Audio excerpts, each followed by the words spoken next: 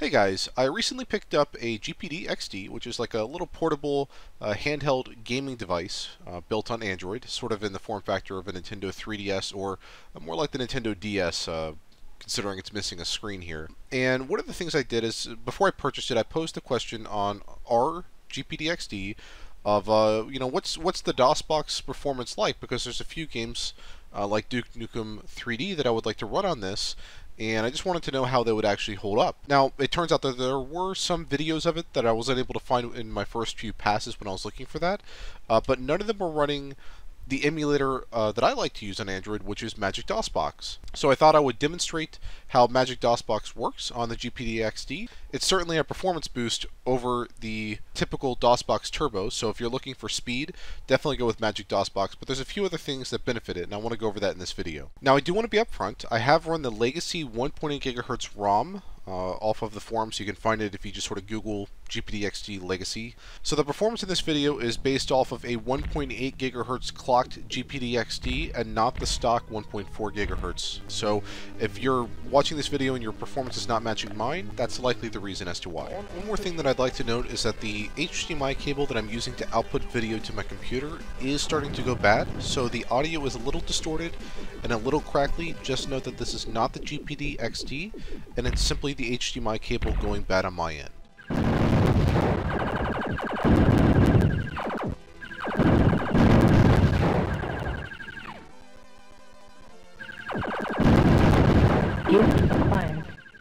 So, Terian 2000 is a very easy game to get running. It doesn't require too much to actually play. All I did is I told Magic DOSBox where the setup file was, I set it up, and let it do the rest. As for the controls, I simply mapped the D-pad to be the movement keys. I mapped the B key to be the enter key, which is how you select anything in the main menu. A is your space button, so the primary fire, and then X and Y are the left bumper attack and the right bumper attack, respectively. Very simple controls, and it works beautifully in this game. Massive Christmas enemy has been detected.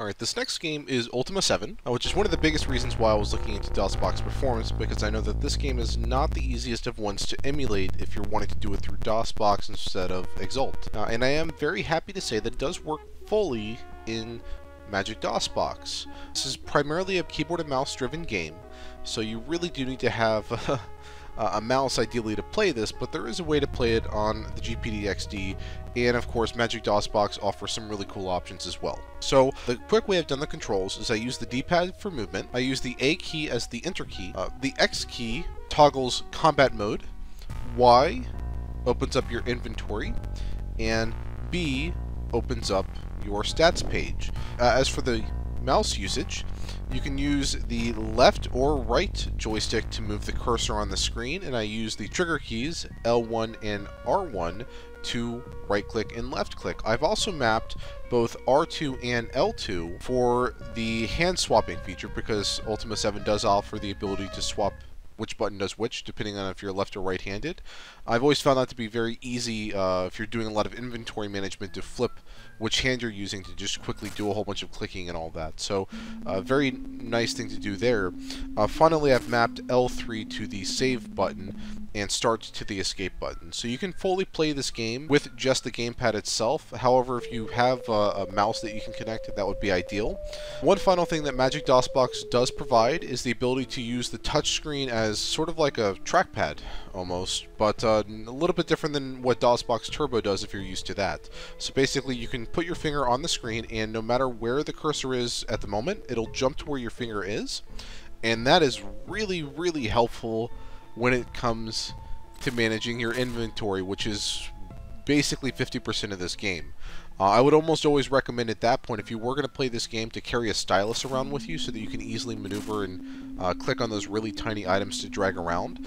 But if you're happy with carrying a stylus with you, Ultima 7 is actually a pretty good experience. It runs very well, actually. I'm quite shocked about it. I have a lot of other emulation machines that just simply can't handle it.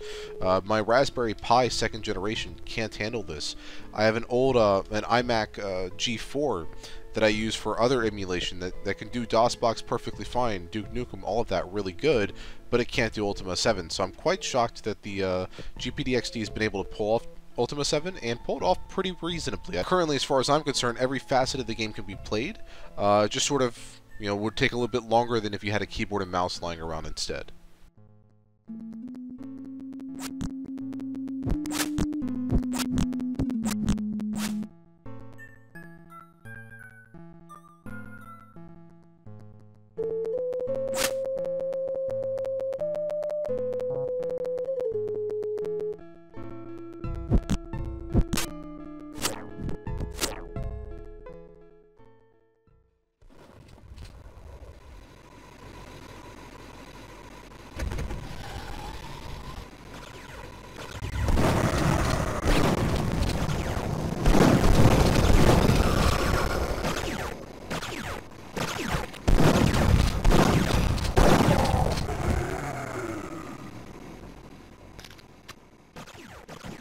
Alright, here it is, Duke Nukem. This game works absolutely flawlessly on the GPD XD so long as you're not pushing the resolution too high. I found that the sweet zone is 320 by 200, but you could possibly go up to 640 by 480 if you turn down some of the other settings like dynamic shadows, things like that. Now, as for controls, oh man, you're in for a treat when you play this game. You can use both joysticks, which is the biggest reason why I went with Magic DosBox over DosBox Turbo, because in DosBox Turbo you can only use the D-pad. True, you can map one of the joysticks to the D-pad as well, but you can't use both joysticks, at least from my experience. So, in this game, I use the left joystick for left and right strafing and moving forward and backwards, and I use the right joystick for turning left and right. I don't actually use the up and down functionality because it doesn't benefit Duke Nukem at all. Basically, when you shoot at an enemy, no matter how high up or down they are, you'll always hit them if they're right in front of you.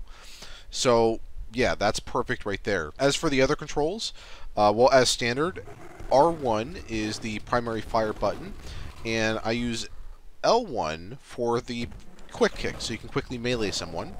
I also use the L2 and R2 buttons for the night vision and jetpack upgrades if I ever get those.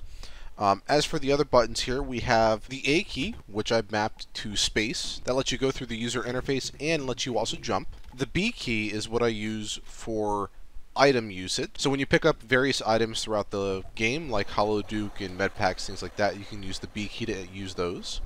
The X key is what I use to crouch, and the Y key is my interact button for when I go up to doors and terminals, things like that.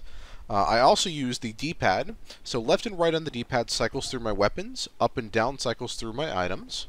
I then use L3 for a quick turnaround, so if I need to turn around real quickly, that's what that's for. There's a full 180-degree turnaround in the game. Finally, start is the escape key, lets me go right back to the main menu.